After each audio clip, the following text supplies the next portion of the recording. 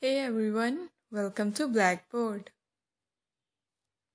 As we have been talking about the serological assays, in the previous video we discussed ELISA and its types. You can find a link in the description box. And our today's topic is precipitation reaction. As we know, antigen and antibodies are used in diagnostic immunology because of their high specificity. Precipitation reaction is a type of antigen-antibody reaction in which antigens occur in a soluble form. When a soluble antigen reacts with its specific antibody at an optimum temperature, pH, and in the presence of electrolytes, once they come in cross proximity, they form non-covalent bonds with each other and results in an insoluble precipitates. This reaction is called precipitation reaction. A lattice is formed between the antigens and antibodies. In certain cases, it is visible as an insoluble precipitate. Lattice is actually a net-like structure formed by the interaction of multivalent antigens with multiple antibodies that are cross-linked with each other. So, precipitation or immunoprecipitation is a non-covalent interaction between soluble antigens and soluble antibodies that bind to form an insoluble complex that precipitates out of the solution.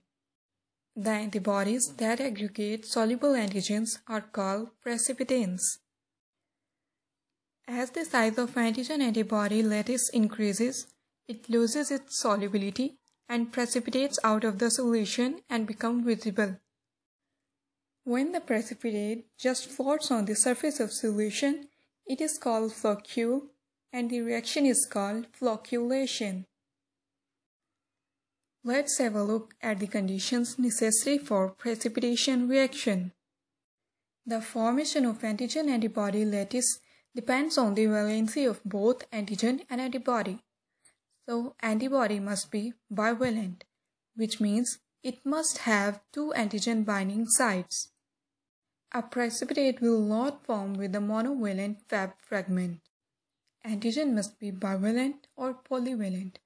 That is, it must have at least two copies of the same epitope or different epitopes that react with different antibodies in a polyclonal sera.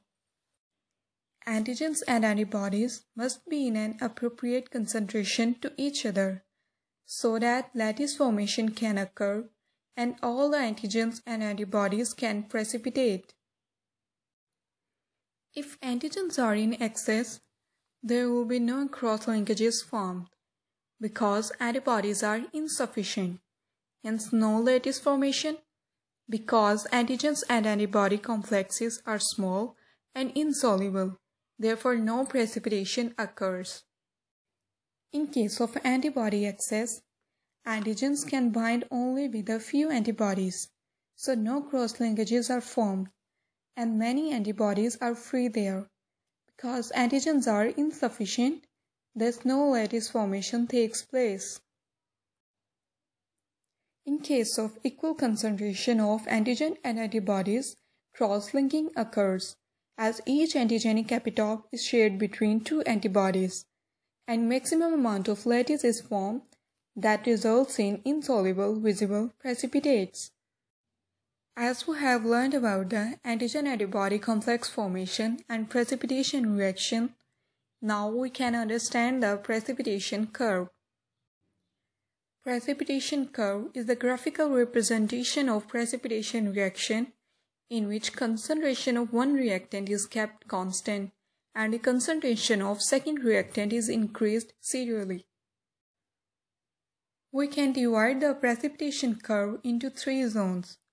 The zone at which there are equivalent number of antigen and antibodies in solution is called zone of equivalence, where maximum amount of lattice is formed.